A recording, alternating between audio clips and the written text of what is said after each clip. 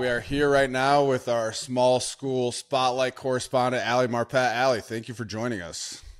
Thrilled to be on the pod. Long-time listener, first-time caller. Very excited. Well, welcome on. So Allie's a very humble guy. So let me gas you up really quick, Allie, because I know that you're not going to do it yourself. So small school spotlight, you are Hobart's finest. Hobart and William Smith College, a college of 2,271 enrollment, a Division III football school. You were the 2014 Liberty League co-offensive player of the year. Yeah, baby. Nice. 2015 Senior Bowl, drafted 61st overall by the Tampa Bay Buccaneers in 2015, where you were teammates with your boy, and you ended your career as a Pro Bowler and a Super Bowl champ, 101 games, 101 starts, 7 years in the league. Fire. Also the highest drafted pick in the history of D3 football. Allie, Wow. is it safe to say that are you the greatest D3 football player of all time? No, I don't think so. I mean, What? Who's better? It's nice to be involved in a conversation, but I think there's some other guys that Like who? You already know the answer. Like who? Who's better? London Fletcher is probably the guy. Oh, okay. Okay, I like that answer. And also, Fred Jackson. Sam Mills is good too. Okay, there you go. Yeah, linebacker from Montclair State College. I did my prep for this one, Al. You're in trouble, brother. I'm just saying, like, it's rare that you get the O lineman though. So maybe I could best D3 O lineman. Okay, but self-proclaimed. Yeah, self-proclaimed. There's some good guys coming up now. Allie could be a part of a mean grid if someone put together a grid with his Hobart. Not a lot of Hobart players in the NFL. Actually, the last one was drafted. Fred King. You know when, Allie? Gosh, this came out like during the draft process. I was like 1927 or something. Is that 22? Close. 1937. 37. Good shit, man. He's humble. He's handsome. He's smart. He's our correspondent. I'm here representing all the small school guys. Not getting the love. So. Absolutely. So we just got a couple questions for you. Fax, what do you got for my guy, Allie? So the transition, everyone's probably always asked, when you made the jump from D3, that talent pool that you were going against for those years, how much different was it when you got into your first NFL camp?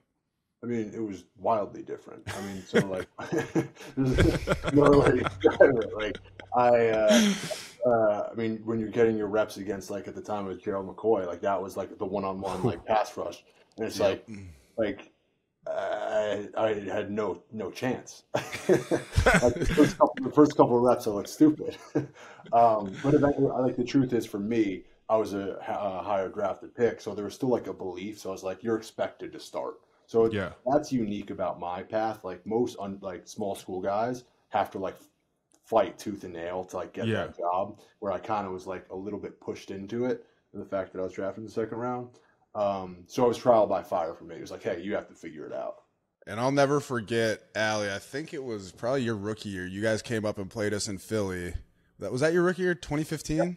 Yeah. And you guys ran the fuck out of the ball on us, too. I remember lining up against you, like, who the fuck is this guy? I got the scouting report. I was like, what is going on here? 200, I don't know, it wasn't 200 yards. But I think we got a O-line game ball for that game. You deserved it, man. I mean, we had a couple guys in our defensive front seven that did not have great games. Not me. I played fucking great, obviously. I've never had a bad snap in my life.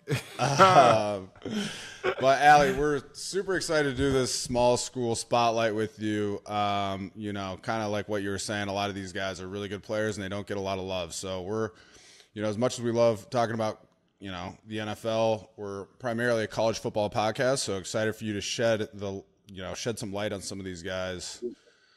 And just about how I feel about it, honestly, the small school guys, like the D3, like this is non-scholarship. Like this is for the love of the game. Exactly. The love of the game. Like this is like walk-on status. Amateur Olympics, this is like so that's for me why it's so cool. I think you guys know, like when you get to the pro level, it takes a little something out of the game. But like the D3 level, I'm telling you, you guys, those guys are just love football. Yeah, man. You don't have the same equipment staffs. You don't have the same athletic trainers. You don't have the same weight rooms as places like Alabama or Wisconsin or even Virginia, Nate. So hot tub, cold tub, all that type of stuff. Facilities different. I get it. Like, it's for the love Allie of the was game. taping his own ankles before practice. We had a student trainer actually. Okay. No, here's the thing. I didn't even really tape in college because I didn't need to. So my first couple training camp practices, I went out non-taped, and they're like, what the hell are you doing? Like, rookie, get your ass up and go and get taped. Like, what are you doing? Exactly. So Allie, one small school guy I want to ask you about that you're probably very familiar with. He's got some long red hair. He's got gap tooth. He's from Minnesota. These are all things that I can personally identify with that I love. But Cody Mauch is, an offensive lineman for the Bucs from FCS school, NDSU. How do you see him transitioning the NFL so far after his first 2 weeks of playing? Yeah, he's done a great job. It's a similar situation to me. So, like, a little bit trial by fire. Like, he's expected to start and get the job done, which is a tough thing to do. But really, I think there were some concerns about, how he might hold up in the run game playing he was a tackle in college, how would he transition to playing guard in the NFL? And from everything I've seen, he's done a really nice job. I mean, there's definitely some aspects of his game that I know he's going to continue to get better at, and there's a pretty high ceiling.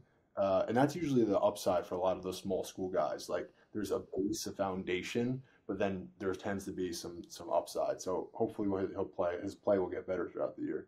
Yeah, absolutely. A big one coming up on Monday night against the Philadelphia Eagles. So excited to watch that. Obviously, North Dakota State is not quite Division III, so we'll make sure to shed the spotlight on some more of those small school D3, D2, and even FCS in the future. But Allie, thank you so much for coming on. I'm so excited I could rope you into this.